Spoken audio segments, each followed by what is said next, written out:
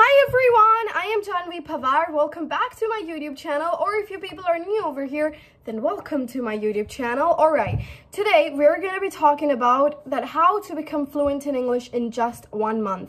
हमेशा हर किसी को लगता है कि इंग्लिश में फ्लुएंट होने के लिए या फिर किसी भी लैंग्वेज में फ्लुएंट होने के लिए 3-4 महीने लगते हैं, 5 महीने लगते हैं, but you can even become fluent in 1 month. It's all about your mind. आप अपने mind को क्या बताते हैं, you know, what kind of practice you're doing, आप कितना time उस चीज़ को दे रहे हैं, वो सब चीज़ों पे depend करता है. और हम इसमें 1 month का पूरा plan भी लेंगे कि आपको first week में क्या करना है, second week में क्या करना है, third week में क्या करना है और fourth week में क्या करना है.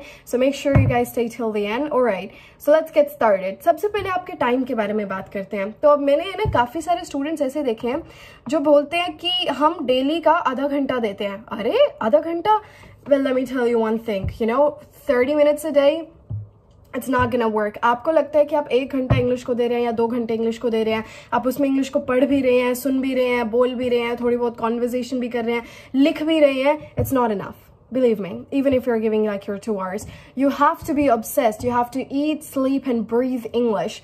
Literally, you have to do all of those things. What you gotta do, आपको हर वक्त जो है अपने आप को इंग्लिश से सराउंड रखना पड़ेगा. अगर आपको 1 month में अपनी इंग्लिश इंप्रूव करनी है, so it's important that you guys stay focused, you guys stay obsessed, and you guys don't have any distractions. For example, distractions like हाँ ठीक है कर लेंगे बाद में, you know, we have got plenty of time. Then no you do not. You only have 1 month. तो उसके लिए आपको obsessed होना पड़ेगा, आपको उस चीज़ से connect रहना पड़ेगा, आपको उस चीज़ पे अपना focus रखना पड़ेगा. उस focus के लिए what you people have to do, आपको अपना पूरा 1 महीना you have to surround yourself with English. और मैं ये सिर्फ 1 महीने की बात नहीं कर रही, जब आप fluent हो भी जाओगे उसके बाद भी you have to stay connected to this thing, because the more you're gonna practice, the more fluent you're gonna become. तो सबसे पहले आपका टाइम इंपॉर्टेंट है. आप चाहे सुबह उठ रहे हैं या फिर रात को सो रहे हैं, बीच में आप जो भी काम कर रहे हैं, whatever you people are doing, you have to be, you know, focusing on English at that time. आप कोई भी काम कर रहे हैं, आप चाहे ट्रैवल कर रहे हैं या फिर आप कहीं अपने जॉब पे जा रहे हैं, जॉब से वापस आ रहे हैं, खाना खा रहे हैं, किसी के साथ बातचीत कर रहे हैं, सोशल मीडिया देख रहे हैं, यूट्यूब देख रहे हैं, फेसबुक देख रहे हैं, you're doing anything, literally anything, you have to do that in English.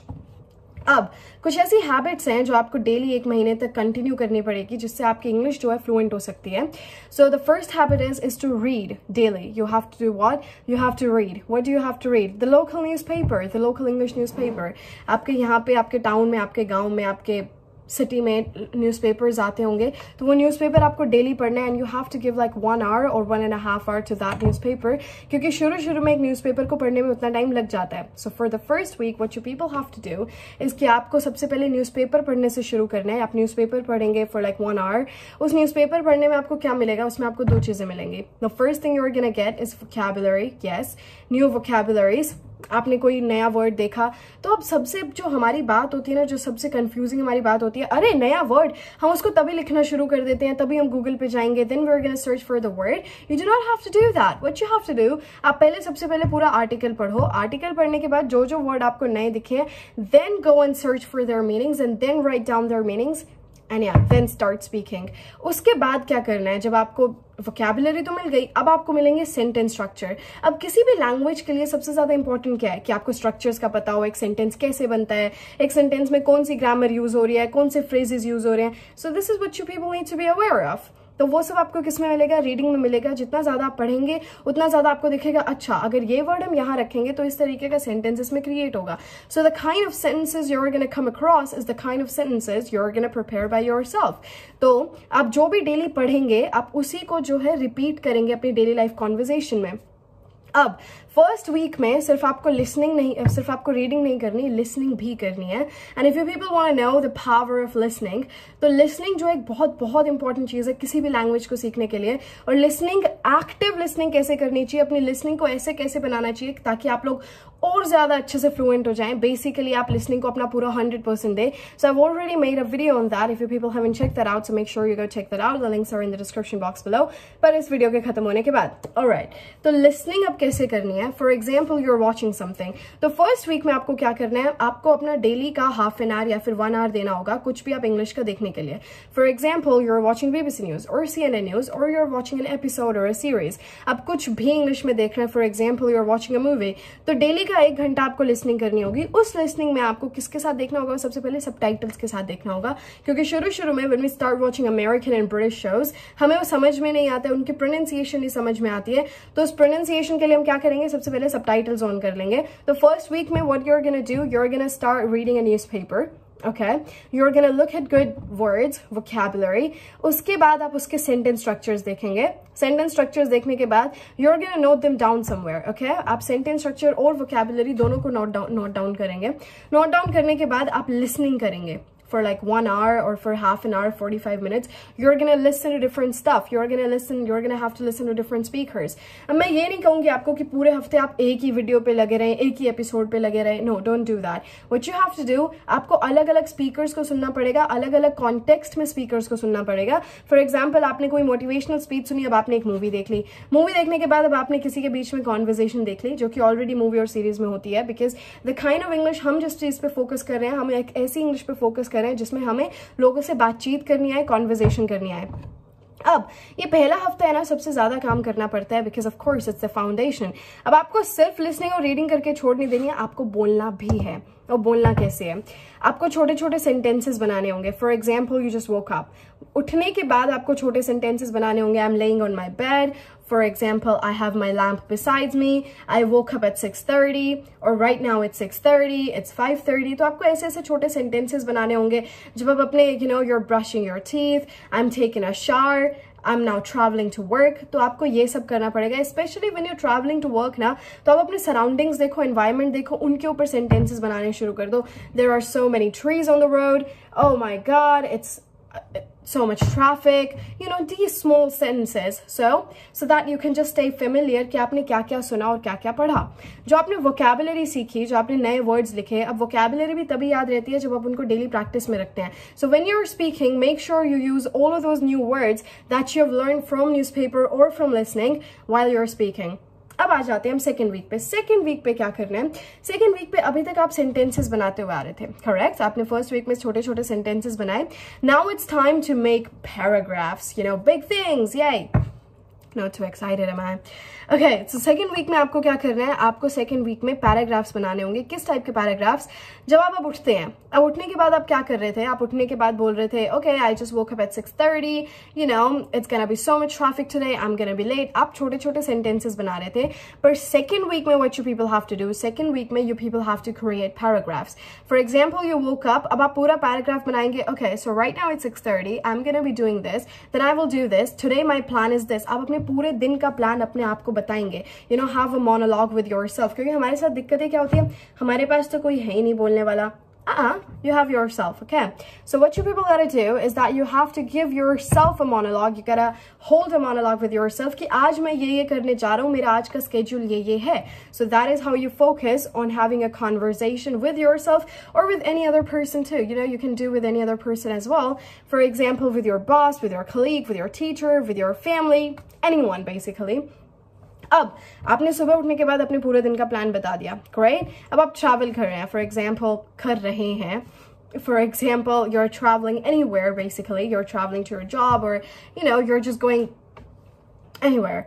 So what you people have to do, आपको जो भी अपने environment surrounding में देखना है. अभी तक आप छोटे sentences बना रहे थे, there's so much traffic, I'm gonna be late. अब छोटे sentences बना रहे थे, अब आप उसी चीज को पैराग्राफ में कन्वर्ट कर दीजिए.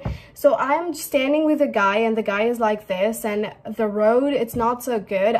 We have not chosen a good route today. तो अब आप पैराग्राफ बनाना शुरू कर दीजिए. पैराग्राफ हमेशा कब बनते हैं, आप जिस भी एनवायरमेंट में है ना. For example I am sitting in my room, मैं इसी रूम पे 10 सेंटेंसेस बोल दूंगी, there is your paragraph. So this is what you have to do. तो सुबह उठने के बाद अपने पूरे दिन का प्लान, फिर आपने न्यूज़पेपर पढ़ा, उसके न्यू वर्ड्स देखे, फिर आप ट्रैवल कर रहे हैं, मेक अ पैराग्राफ, फिर आप लंच कर रहे हैं, मेक अ पैराग्राफ. अब बात करते हैं आपके थर्ड वीक की. अब ये पैराग्राफ्स हो गए, सेंटेंसेस हो गए. अब इसमें ना हम फोकस करते हैं थोड़े कॉन्वर्जेशन के ऊपर, डायलॉग्स के ऊपर. अब हमें पैराग्राफ बनाना आ गया और पैराग्राफ से हमें ये भी लगा कि हाँ we can give a speech. Halaki, no, you need another kind of practice for that, but still, if you have the confidence to build a paragraph by yourself, you can give a speech literally anywhere. It's that easy. But तीसरे week में आपको focus करना है conversation के ऊपर, dialogues के ऊपर, क्योंकि हम इवेंचुअली ये सब कर किस चीज के ले रहे हैं, ताकि if we are talking with someone and the other person is like fluent in English, so we can talk with that person with the same fluency, correct? तो आपको तीसरे वीक में फोकस करना होगा अपनी स्पीकिंग पे, अपनी कॉन्वर्जेशन पे, अपने डायलॉग्स पे. अब आपको क्या करना होगा, आपको अलग अलग लोग ढूंढने होंगे, करेक्ट? आपको लोग ढूंढने होंगे जिनके साथ आप बातचीत कर सकते हैं इन इंग्लिश. तो अब ये इंसान कहाँ से मिलेंगे? Of course people are gonna be like, हमारे तो घर पे कोई है ही नहीं, हमारे तो स्कूल में भी कोई नहीं है. You have your teacher, you have your English teacher, correct? तो आप जब भी आप उस इंग्लिश टीचर से बात कर रहे हैं ना, आप उस इंग्लिश टीचर से हमेशा इंग्लिश में बात करेंगे. Let the teacher B confused as well कि ये एकदम से इंग्लिश में क्यों बात कर रहा है या फिर कर रही है. सो आप उनके साथ इंग्लिश में बातचीत करनी शुरू करेंगे. That's why I said you have to keep the distractions away. अब आपको ये लग रहा है नहीं, हमारे ऊपर लोग हंसेंगे, लोग क्या सोचेंगे, so you can not improve your English in 1 month. So you have to keep your distractions away, whether it's your friends, it's your family, और it's your social media. Just keep them away. Think about yourself. You are the one who have to improve their English, not them. Correct? So if you are so much focused and if you really want to do this thing, तो आप इन चीजों के बारे में सोचेंगे भी नहीं, लोग क्या सोचेंगे, लोग मेरे पे हंसेंगे. None of this is gonna happen. All you have to do is, अब आपको conversation करने का वक्त आ चुका है, तो conversation अब आप किसके साथ करेंगे? अपने टीचर्स के साथ. आप सोशल मीडिया चलाते हैं, correct? Make new friends on social media. आजकल ये ट्रेंड बहुत चल रहा है, not even trend, हम लोग है ना ऑनलाइन दोस्त बहुत बनाते हैं. We have got a lot of online friends. तो ऑनलाइन फ्रेंड्स को कुछ ऐसे बनाइए, text like 20 people a day, even strangers. You have to text strangers after all. तो strangers के साथ बातचीत करिए, इंग्लिश में बातचीत करिए. There are strangers who are pretty nice, extremely sweet. Talk to them so that आपको पता लगे कि एक normal conversation कैसे करते हैं. सुनना conversation को एक अलग चीज है, पर उस conversation को बोलना एक अलग चीज है. हम लोग घूमने जाते हैं, correct? We go to places like Red Fort, Taj Mahal, or we go anywhere basically like Missouri, Manali, wherever you're traveling. तो वहाँ पे foreigners बहुत ज्यादा होते हैं. हम किसी भी घूमने वाले स्पॉट पे जाते हैं, वहाँ पे कौन होते हैं? फॉरेनर्स होते हैं आपके साथ. तो वो जो फॉरेनर्स होते हैं ना, आप उनके साथ बातचीत करो, उनको बोलो be polite, hey can I please have your minute. तो उनके साथ आप बातचीत करो, तो अब आपको प्रोनाउंसिएशन का भी पता लगेगा, एक्सेंट का भी पता लगेगा, वो लोग कैसे बोलते हैं उसका भी पता लगेगा. So you have to, third week you have to focus on conversation.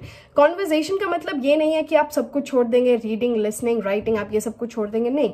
You have to also stay connected to all of those things as well.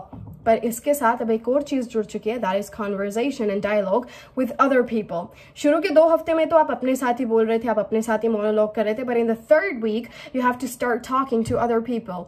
Fourth week, अब फोर्थ वीक की बात करते हैं. फोर्थ वीक में अब आपको conversation भी करनी आ गई, आपको पैराग्राफ्स भी बनाने आ गए, आपको सेंटेंसेस भी बनाने आ गए. फोर्थ वीक में आपको फोकस करना होगा सबसे ज्यादा प्रोनाउंसिएशन पे. Pronunciation is important. अब आप किसी के साथ बातचीत करें, अब आप अपने नॉर्मल डायलेक्ट वाले प्रोनाउंसिएशन में तो बात नहीं करेंगे, बिकॉज इंग्लिश को बोलने का एक तरीका होता है, किसी और लैंग्वेज को बोलने का एक लहजा होता है. So what you people have to do is you have to focus on pronunciation.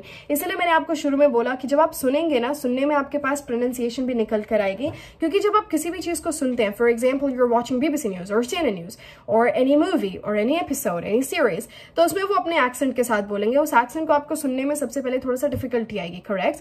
तो इसलिए मैंने क्या बोला, आप सबटाइटल्स ऑन करें, ताकि आप वो जो इंसान बोल रहा है वो आपको दिखे, व्हाट द पर्सन सेइंग.